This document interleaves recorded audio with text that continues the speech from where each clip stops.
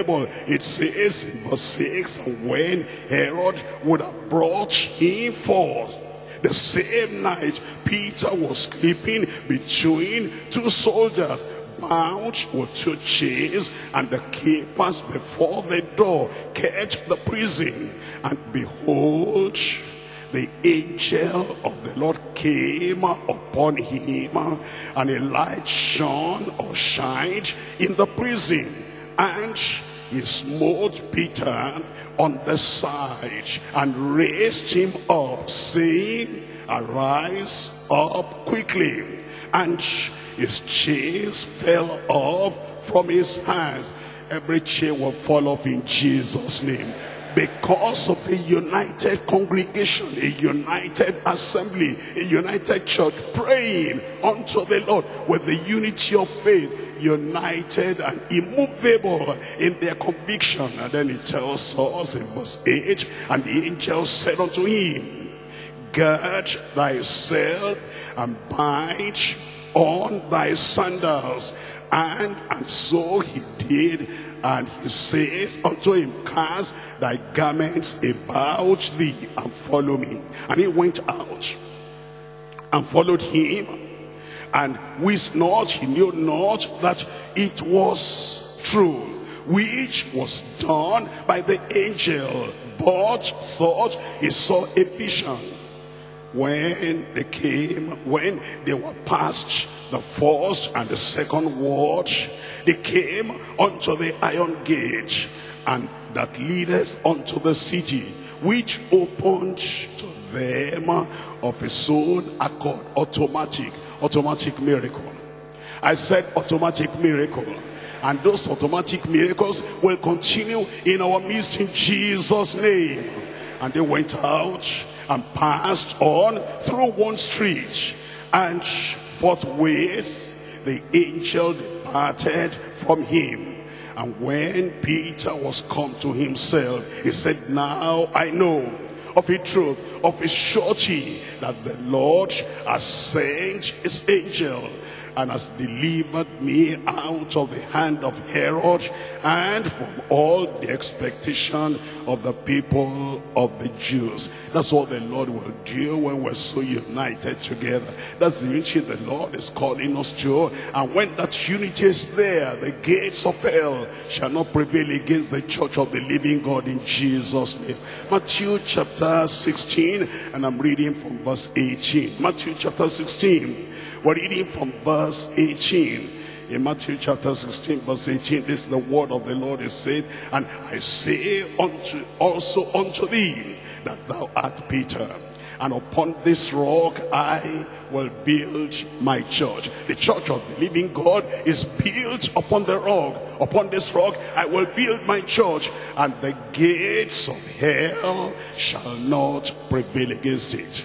And the gates of hell shall not prevail against it. The gates of hell will not prevail against this immovable congregation in Jesus' name. Are you there? I said the gates of hell shall not prevail against this immovable congregation in Jesus' name.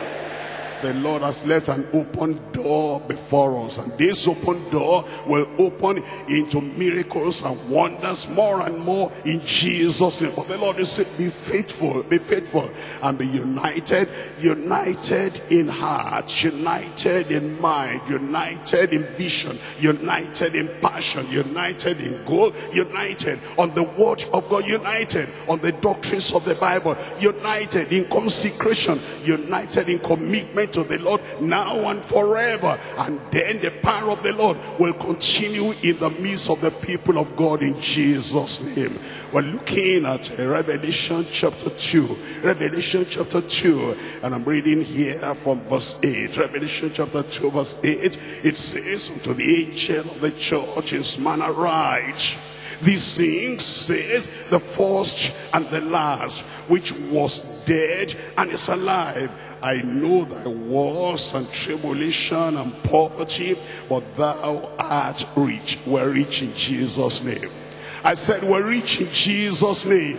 And then it says, and I know the blasphemy of them which say they are Jews, and they are not, but are of the synagogue of Satan. Fear none of those things which thou shalt suffer. Behold, the devil shall cast some of you into prison, that ye may be tried, and ye shall have tribulation 10 days. Be thou faithful unto death, and I will give unto you the crown of life. A crown of life is waiting for us in Jesus' name. He that has an ear to hear, let him hear what the Spirit says unto the churches. Anybody having ears to hear today? I said, anybody having ears to hear today? I can't see anybody there having ears to hear today. We have heard, and we're going to keep to the word of the Lord in Jesus' name. The Lord has called us to a kind of unity, unbreakable, indivisible, immovable, and settled forever. And I pray that this unity the Lord will retain in the church of the living God in Jesus' name. We have been over here this weekend of seeing what the Lord has done, and we're praying that this good thing the Lord has started will continue with us in Jesus' name, on the basis that we remain united in the word of God that changes not. God does not change, Jesus does not change, the Holy Ghost does not change, the Bible does not change, and the requirement, the condition for getting to heaven does not change, and the church of the living God, true and faithful, will not change. We are going to abide in this word forever and ever. Give me a good amen over there. We're going to rise up and pray now. Recommit ourselves to the Lord. Recommit ourselves to the Lord. We're going to stand on the word of God, and this unity will continue abide with us forever in Jesus' name. United in salvation, united in sanctification, united in the doctrines of the word of God, united in the life that a believer ought to live, united in our purpose and goal and passion and great commission, united in going to heaven. Open your mouth and talk to the Lord in prayer and say, thank you, Lord, thank you, Lord, thank you, Lord. We're going to be united. Remain united on the word of the living God. Open your mouth and talk to the Lord in prayer. This is the most important time, we need to be united in the word of God. I want to hear you pray. I want to hear you pray, because this is what will move every mountain out of your life, out of your family, out of the church of the living God. Unity, unity, unity. Unity in faith and unity in salvation, unity in doctrine, unity in vision, unity in mind, unity in our soul, unity in everything that we do. Unity, united together, passionate together, united, united, united, united on the word of the living God. Open your mouth and talk to the Lord in prayer. Talk to the Lord in prayer, and let this unity pass through every vein, your blood system, your mind, your soul, every part of you, every part of you, every part of you, united.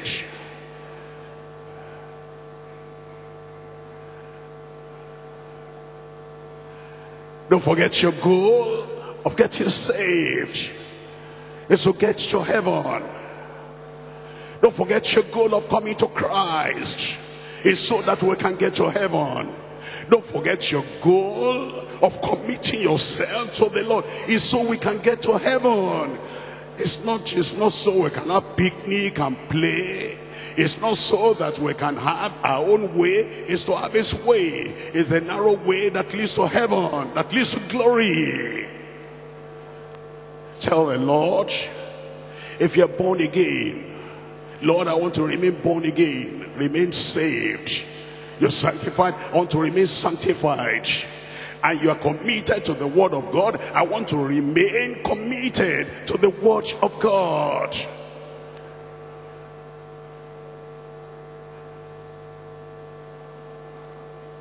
Tell the Lord, Lord, I will stand on this word,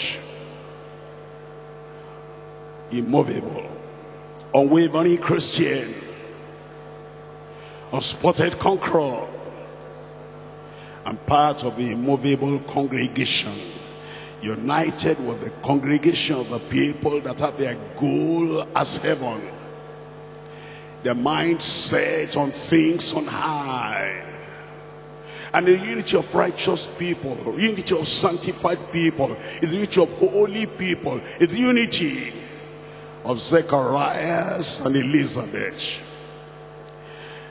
the unity of Mordecai and Esther, is the unity of Naomi and Ruth, is the unity of Caleb and Joshua, the unity of Paul and Silas, is the unity of Elijah and Elisha, based on the word, based on holiness, based on righteousness, based on consecration, based on commitment to the word,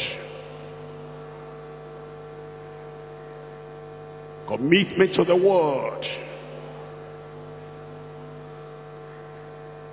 In every situation of life, keep standing on the word, keep believing the word, keep honoring the word.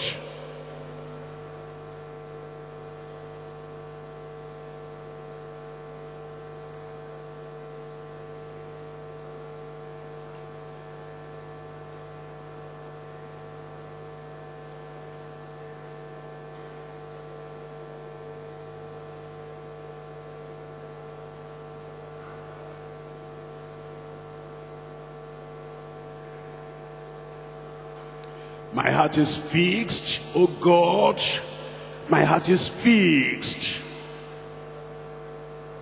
Fixed in your heart, settled in your soul, dedicated to the Lord, committed. Not changing like a chameleon, neither here nor there. Not going back to the broad road, the broad way that leads to perdition.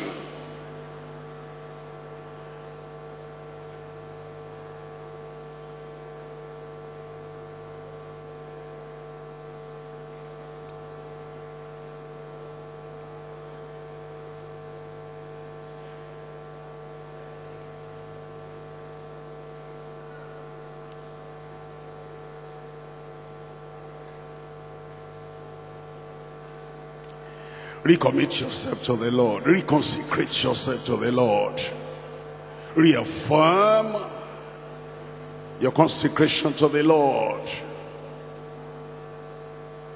You've not reached the end of the road yet.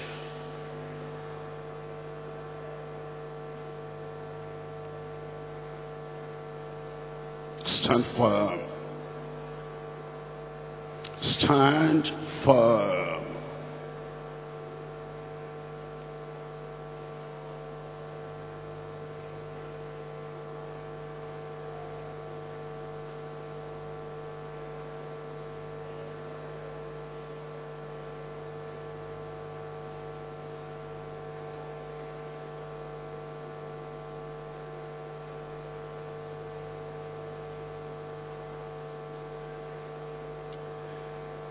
Stand firm.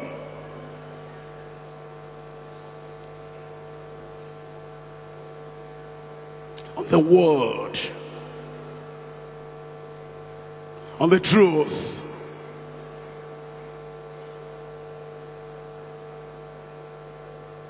on the doctrines of the Bible. Firm, immovable, unshakable, settled, committed ever.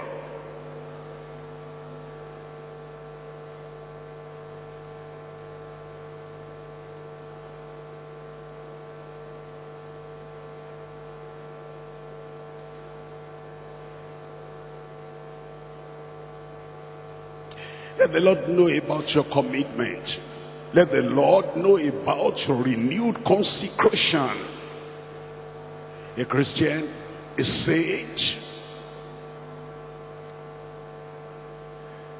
not a traditional church goer, nominal church goer, a saint. new creature in Christ, new life, new language, new commitment, new consecration.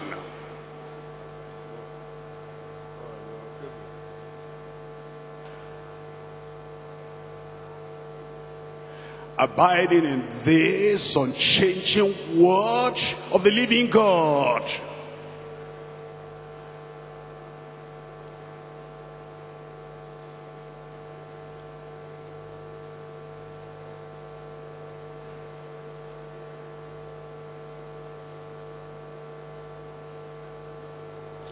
And make up your mind.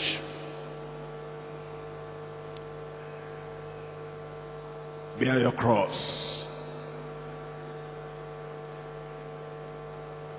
Stand on the word.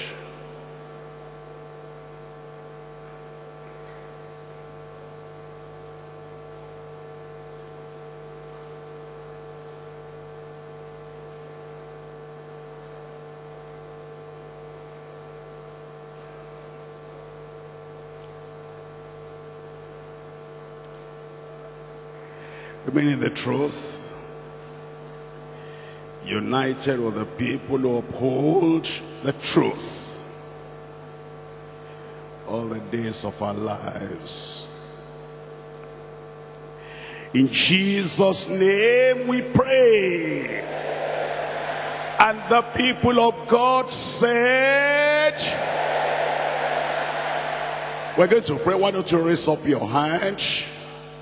A commitment to the Lord. I surrender all. I surrender all. All to Jesus, my blessed Savior. I surrender all. The Lord is not interested in those who just pick his gift, and they're not interested in the giver. They're not interested in the sanctifier. They're not interested in going to heaven. He wants you to love him with all your heart, all your soul, and all your mind. You enjoy his gift, and you commit yourself more and more unto the giver. I surrender all. I surrender all to thee, my blessed Savior. I surrender all.